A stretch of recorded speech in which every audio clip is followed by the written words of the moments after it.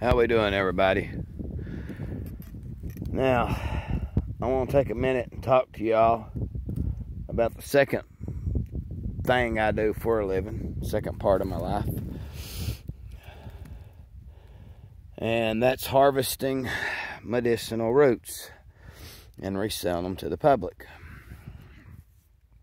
And I've not seen a whole lot, but I did see right here some trillium right here. Now this would be a bulby reddish looking root. Now this is good for burns, things like that. Very good plant to have around the house. And right here is bloodroot. You can see it growing right here. Here's one flowering right there. Here's another piece of beetroot that's about to flower right there. I figured we'd walk this road up, see what we can see.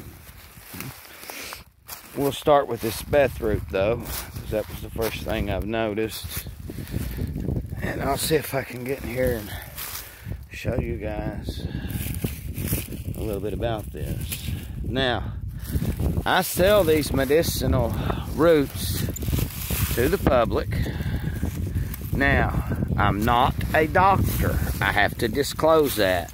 You can't wrap me up and be like, hey man, I got this going on. What do you recommend? Yada yada. You know, I'm not a doctor.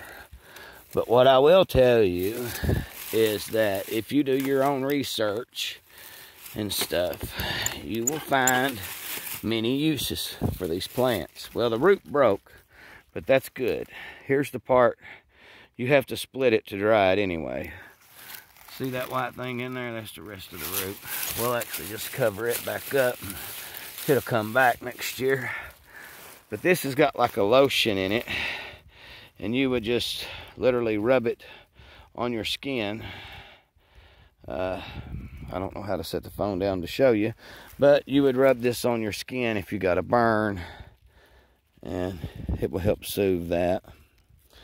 But very good plant to have around the house. Now, I also make, say you're saying to yourself, well, I can buy the roots, but then I don't know what to do with them. Well, I can make you salve and tonics and stuff like that with instructions on what to do with them. You know, how I would take them, you know.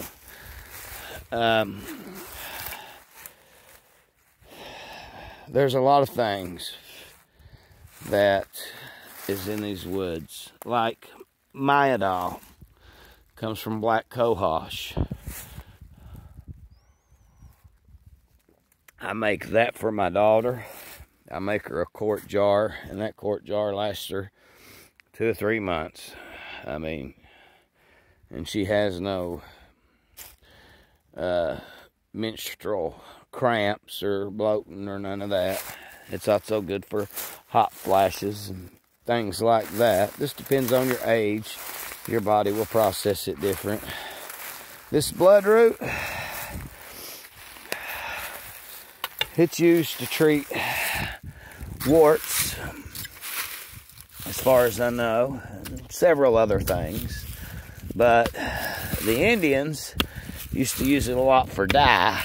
It's a reddish looking root. Let's see if I can get it out of here. Here we go. It's a reddish looking root, as you can see from where I broke it there. And this stuff will actually dye your skin red. They used to use it for like war paint, of course, dyeing fabric, things like that. See how red it is inside? Let's see. Okay. You all see that little orangish, reddish tint on my arm? Well, that's how you use that, you know. You just put it on your wart. It'll help get rid of it. You can see it there.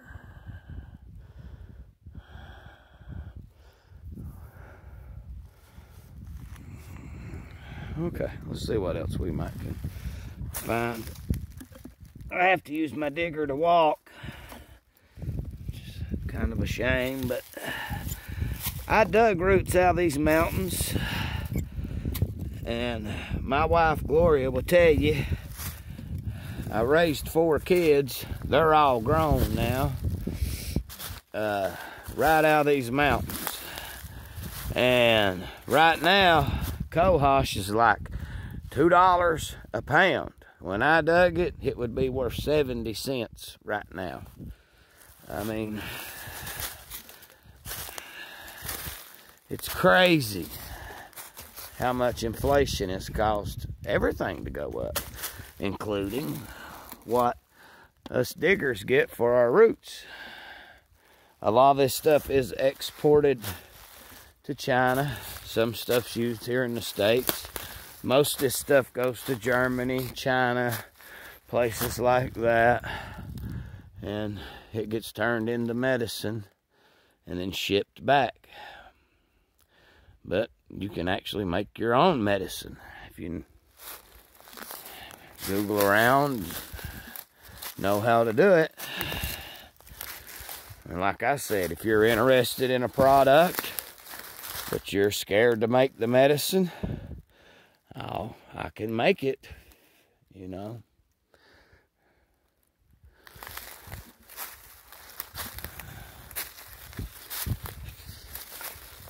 I mean, this is all natural medicine. It comes right out of the Appalachian Mountains. I mean, it's God's country. This is God's medicine. This is the stuff I use. If I get a cold, I go dig me up some Spigment, and I get it boiling hot, stick me a towel over my head and start breathing. Oh, a good example of that. You guys that's my age, you all, I know you've seen the movie Crocodile Dundee. Do you remember when the girl took him to the city, okay? And the guy was doing cocaine, okay? And he walks up to him and he says, "Hey, mate, you're doing that all wrong." And he takes and he dumps his cocaine over in boiling hot water and sticks a towel over his head and tells him to breathe it in. Well, Crocodile Dundee thought that he was using Spigment, and he wasn't. I think this might be some leeks, some wild ramps right here. If it is, I'm going to get me some of these. I eat these every spring. These clean the toxins out of your system. I also sell these.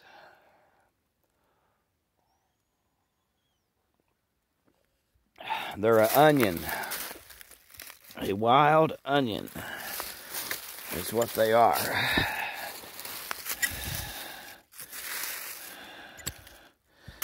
Be a little white bulb at the end. And boy, can you smell the onions.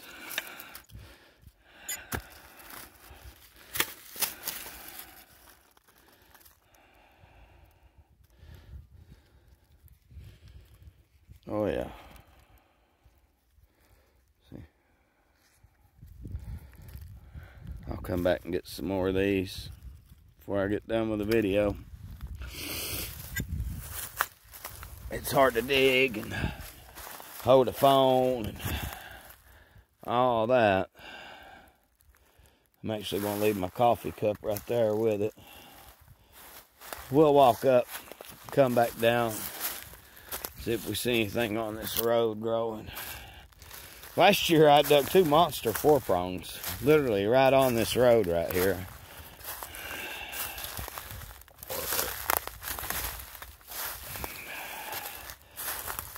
I mean, they was well over knee high, very nice 4-prongs I got.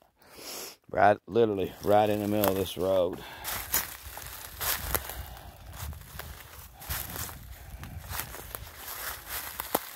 But now, this is no FDA claimer or nothing, but I will tell you this. A friend of mine sent me some Spigmet when I was sick with COVID-19. Or I'm sorry, my family member. I got it after that. And a friend of mine sent me some Spigmet in. And it kept my family out of the hospital and myself, I believe. I truly believe that. Because that stuff smells like pure Vicks vapor rub. That's what it smells like. I mean, it opens you up. You can't breathe, you'll be breathing in a minute. That I promise. It opens you up and opens you up good. It's a beautiful day to be out walking in the mountains right now. It really is.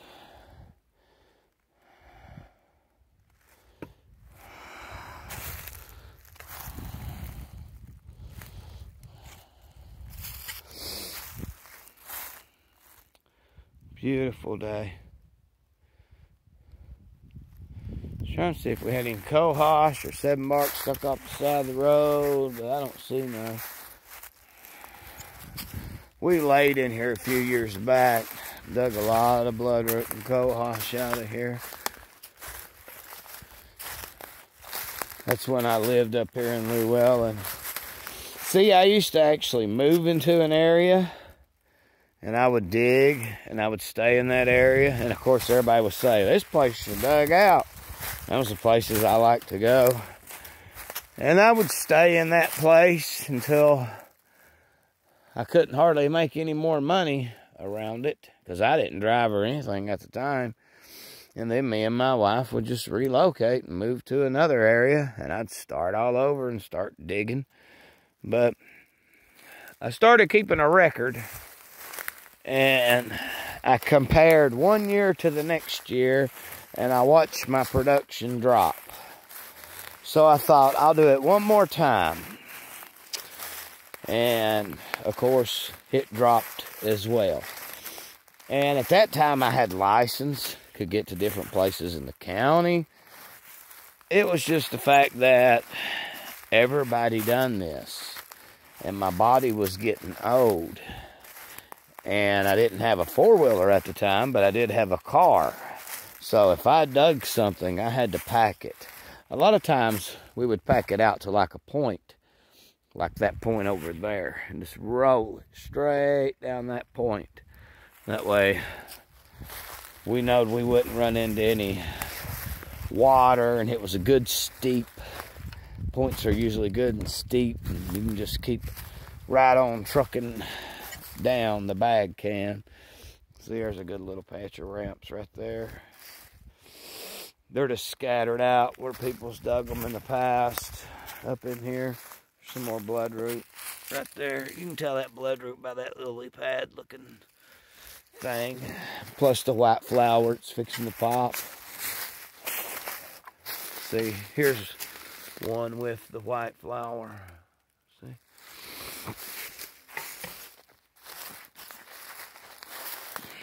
Well, guys, my wife's about to get off work. I got this big giant bag of dirt down there on my mule. See that white thing down there? That's a 200-pound sack of, well, it's a 200-pound feed sack, or 150-pound feed sack. One, I think it's 2. Plumb full of dirt. I'm trying to raise my flower beds at home. The plastic is showing. The dirt's washed away. My wife's supposed to get me like a body thing. where I can pack my camera. The only bad part is I think it's going to record a lot in portrait mode, so that's going to suck, but I'll have to deal with it. Next year, I think I'm going to invest in a GoPro, because I should have enough subscribers by then. If I don't, then I guess you can say I failed, and I won't be investing in no GoPro. But I don't know. I mean, I enjoy doing this, so who knows? I might anyway.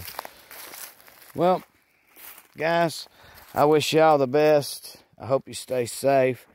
If you want to learn anything about my products, just send me a message. That's about all I can say on that. I mean, my company name is Black Mountain Roots. I don't know what to tell you. Just, I mean, do your research on that. I'm not a doctor. That's the thing. I can't tell you, hey, something's going to cure you. But I can help you and guide you any way possible if you don't know anything about this stuff. So, anyway, God bless you. I hope you take care. If you like my content, please subscribe, give a thumbs up, hit the little bell. If you don't like my content, give me 2 thumbs down. Make sure you comment why or why not you didn't like it, or if you have a show idea. I got a surprise coming up. I just got to wait till the river goes down, because I've not been in this area in a long time. But I think a lot of people will really want to see what I'm going to show you. Hopefully I can do it next weekend. And no, I'm not going to tell you much about it, but I think everyone will enjoy it. So, with that said, to my family, my beautiful wife, I love you. To my kids, if you're watching from the future, my grandkids, Pap loves you. I hope you're in a better place, in a better world than what we're in now. So, everybody, take care. Remember, like, subscribe, comment, share, do all that stuff. Hit the bell. And if you don't like it, like I said, give me 2 thumbs down. Tell me why not. Take care, everybody. God bless.